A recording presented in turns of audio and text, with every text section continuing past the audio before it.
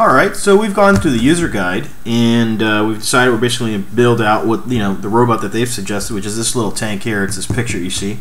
It's pretty basic. It looks like I'll be using the test pad, and that's just to get us started with Lego Mindstorms. I'm sure in the future we'll have more projects that we'll do with Lego Mindstorms, and you'll see us do advanced things.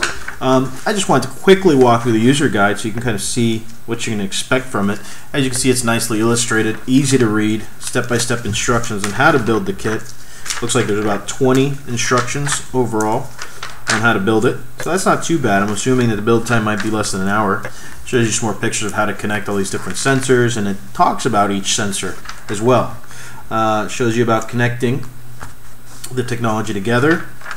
Talks about the software. Talks about more about the microcontroller, the functionality of it, things like that, Bluetooth.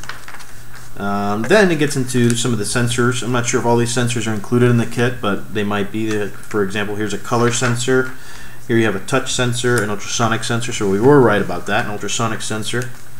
And actually, I'm going to go back here. We actually said this was something that shot out. Actually, that's a touch sensor, so when it bumps into something, it'll back up or react to it. And these are the interactive servo motors that we talked about, those little arms. And then we start talking about Bluetooth here. And then on the software installation, connecting, using the software. The software looks really nice. I'm kind of eager to get started with that more than anything. A lot of times when you buy robot kits, it lacks on the software portion. Lego actually completed the whole circle, and they were able to put it all together nicely.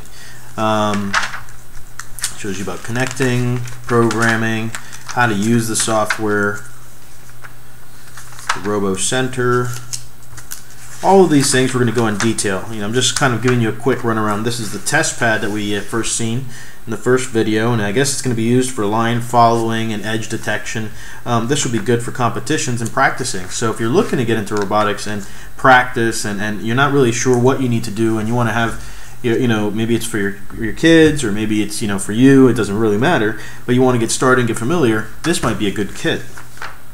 Especially since it doesn't require much knowledge of electronics.